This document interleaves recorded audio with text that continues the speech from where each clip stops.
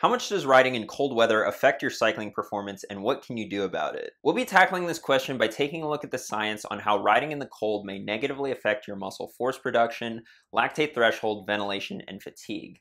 And we'll also be talking about getting sick while training in the winter, ways to prevent it, and how to adjust your training schedule if you do get sick.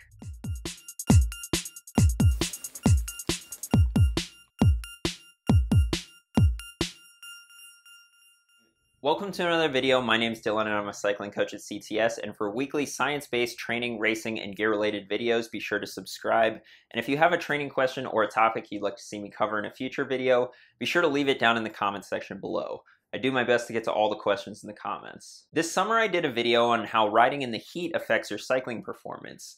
Spoiler alert, if you haven't seen it, riding in the heat has a big negative impact. For example, in this study on the effects of heat stress on exercise performance in elite cyclists, they found that mean power decreased by 6.5% or 22 watts when subjects rode in the heat. Most people intuitively already know that riding in hot weather decreases their cycling performance.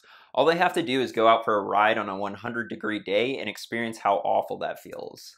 For us riders in the Northern Hemisphere, we're in the midst of winter and we're experiencing the opposite problem. And while the performance detriments of riding in the cold aren't as apparent as riding in the heat, at least in how they make your body feel, they are very real. Before we get into the physiological effects of cold on your body, let's start by addressing the fact that cold air is denser than warm air, and therefore you won't travel as fast through it.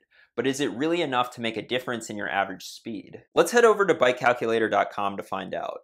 Let's say you're doing a flat 40-kilometer ride at 250 watts at a temperature of 35 degrees Celsius or 95 degrees Fahrenheit. This would take you 68 minutes and 42 seconds. Now let's say you did that same ride, but it was 0 degrees Celsius. That same ride would take you 71 minutes and 23 seconds to complete. That's a 2-minute and 41-second difference just due to temperature, and funny enough, that's a bigger difference than upgrading to an aero helmet, aero wheels, and an aero frame combined. This is why, for example, when Bradley Wiggins broke the hour record, they reportedly had the heat cranked up to 30 degrees. On top of this, wearing bulky clothing in the winter only adds weight and aerodynamic drag, further slowing you down. Simply put, if you're a Strava KOM hunter, the winter is not a good hunting season. Well, dang it, bro, is it even worth riding then? So the cold affects average speed, but what about physiologically? Is there a reason why I'm struggling to put out power in the winter? Or could it just be the fact that I did a lot more eating over the holidays than I did riding?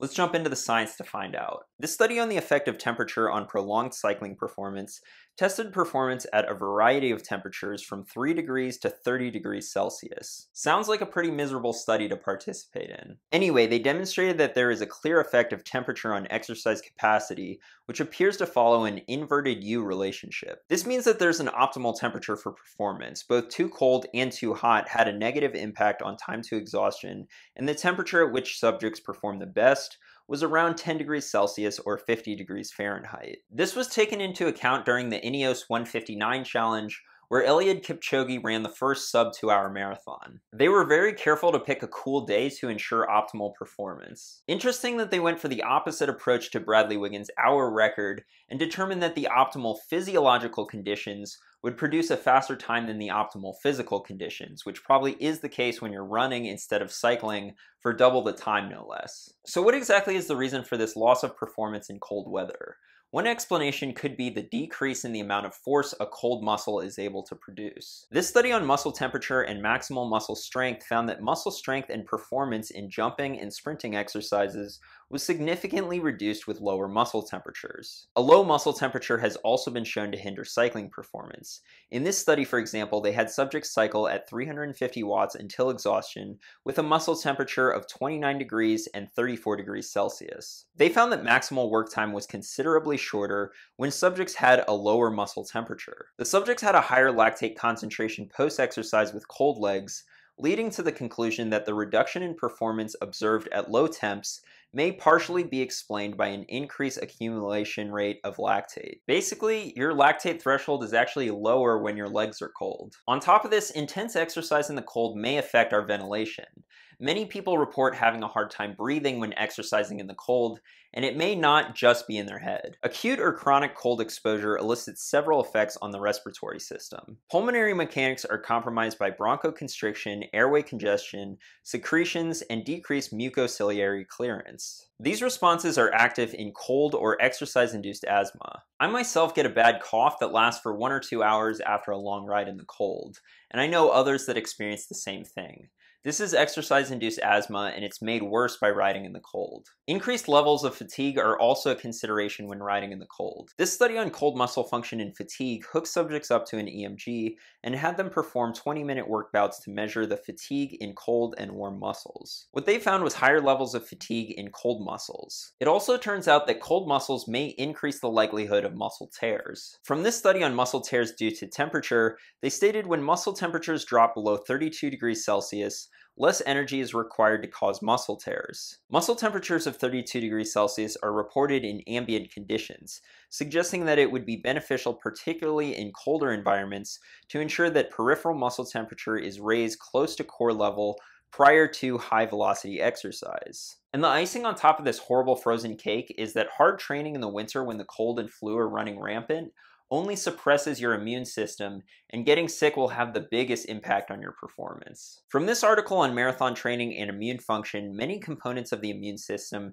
exhibit adverse changes after marathon-type exertion. Many mechanisms appear to be involved, including exercise-induced changes in stress hormone, cytokine concentrations, body temperature changes, increases in blood flow, and dehydration. During this open window of immune dysfunction, which may last between 3 and 72 hours depending on the immune measures, viruses and bacteria may gain a foothold, increasing the risk of subclinical and clinical infection, and further research confirms these findings. Both of these reviews suggested preventative measures for athletes, which I'll get into in just a minute in the solutions half of this video. Alright, so what can you do about all this? Well, according to this review on physiology of exercise in the cold, you could just pack on the pounds. The amount of heat lost conductively to the environment through tissue depends upon factors such as subcutaneous fat.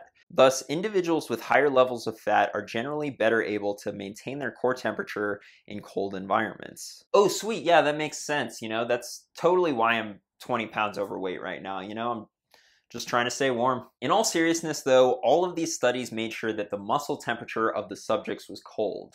But just because you're exercising in the cold doesn't mean your actual muscles have to be cold.